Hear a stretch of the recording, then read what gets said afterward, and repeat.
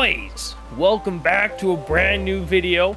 And today, I gotta figure out how to get on the highway here. Give me a minute. Okay, well, this is on the highway, but not the side I want to be on. Here we go. And today, I'm on my alternate Forza account because I'm bringing you a money glitch, essentially, and I'm not 100% sure you can't get banned for it. So I'm playing it safe, and I want to give you a fair warning up front that these are my thoughts on it, and I'm not certain that you won't get banned.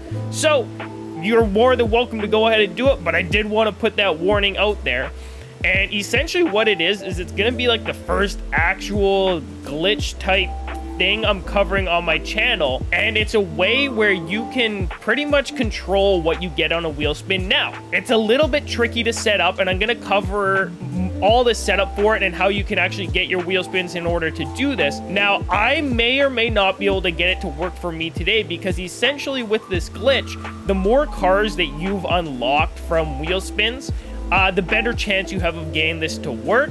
I, however, am on a pretty much brand new account, so I haven't actually unlocked that many cars from wheel spins, so it's gonna be 50-50 whether it works. Either it will or it won't. So I've saved up about 30 super wheel spins. That's the other thing, it has to be super wheel spins. It can't be the normal wheel spins. I'll explain that once we get into the glitch, but I've saved up about 30 of them. So let's hop over to those, and I'm gonna start explaining sort of how this works. And then later in the video, if you don't know how to get unlimited wheel spins, I'm going to be covering that too. But I wanted to put this first just for anyone that did know about that, because I have covered it a good number of times on the channel.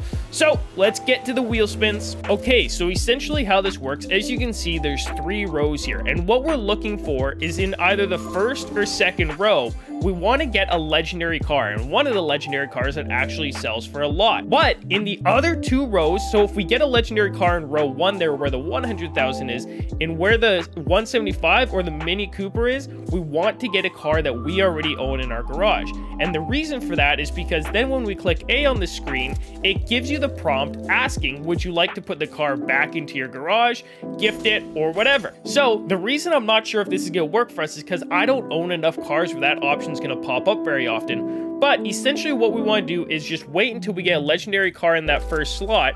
And I'm assuming if you've been playing this game for at least a week or like pretty consistently, and you've leveled up and you've opened enough wheel spins, chances are you've gotten a good amount of cars out of wheel spins, and you're going to be getting lots of duplicates, I guess. Now, I'm going to wait and spin till we end up getting like a car that we actually want to get, because although we can't probably do the actual glitch for this where we get to keep getting as many of that kind of cars we want, there is still a way you can kind of like re-roll your oh, we would have had a Pagani there. That would have been perfect. You can re-roll like your legendary car.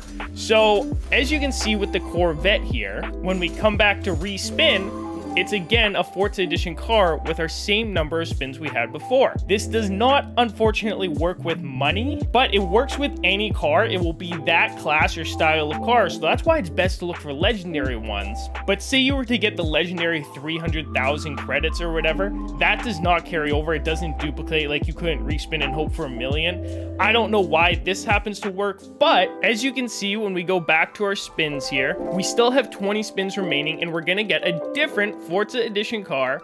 Oh, we could have had the Sesto. That would have been really nice. But as you can see, in the middle, the 300,000 is just staying as it is. But this is a very good way to get like the exact car you want. So if you got a purple car, you could technically keep re-rolling that until you got your AE86. I don't know why you would. Anyways, I'm going to do one more here because that's pretty much the worst FE car that you can get. But in theory, the way this works with the method I was hoping to show you today, I just probably won't be able to, is say that first car there was a legendary Daytona, and the other car right beside it was one that we own. What we would do is we would collect the prize, and it would ask if we want to then put the car we own in our garage. And at that point, oh my goodness, we almost got the Daytona.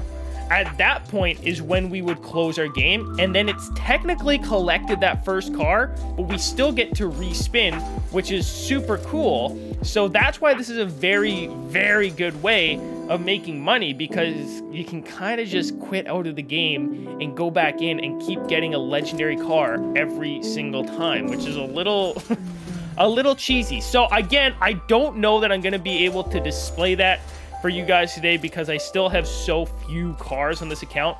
But as you can see here, we have the Mercedes-Benz 300. So I'm actually going to try and restart my game and get the Daytona. No guarantees, but just to show you guys. Oh, and something else I just realized. So we got the Jaguar D-Type this time. It respins your horn. So if there was a legendary horn you wanted, you could actually use this to find that horn as well. That's cool. I didn't actually realize that, but I'm going to try and get that Daytona. So as you can see here, we ended up getting the Shelby Daytona. Absolutely gorgeous car. And I'm going to show you now that this car actually sells for like a good amount. Okay, I was wrong. It's only like 2 million, but like still, that's a good amount of money. But this is a way to make sure you're getting the super expensive good cars out of your wheel spins, and especially if you use the other method where you're collecting the legendary car every single time. This is perfect. Again, I can't guarantee that you don't get banned for doing this, so please proceed with caution, but I figured I'd put it out there. Anyways, I'm gonna now show you the race or whatever to get the skill points to get the wheel spins. So essentially you want to make sure you're in the Lamborghini Sesto FE to make and have the whole skill tree filled out with all your perks to make sure you're earning the most skill points. Here's the code for the race right here, and essentially you're just gonna launch it, and then for your difficulty settings, make sure you're on auto steering. I like to run manual, you don't have to. And then you're pretty much just going in a straight line. This race is gonna take you, destroy all the obstacles for you. Yeah, you don't even have to steer. That's the nice thing about the auto steering. It does all that for you. And then once you hit the end of the race, just like this, you can either press A or whatever your continue button is if you decide you're done, you don't want to do it anymore, or you can directly press X to restart and keep doing this, and all your skill points will still save. And then once you've saved up your desired amount of skill points, oh, as you can see, we got 10 at the top there. You're gonna get 9 or 10 every single time, but you're gonna come over to car collection, and then you're gonna head over to Porsche, and then at the 2015 Cayman, just buy as many of these as you want to do wheel spins for. If you want to stack them up like I had, make sure you're either in the festival or your house, and then that doesn't open them right away once you redeem it on this car mastery perk right here is essentially where you're gonna get your super wheel spins. Anyways, boys, oh my goodness, no way, we just got another legendary. Okay, I have to respin. That's pretty much gonna be all for this video. Ooh, I think that one's actually not too bad.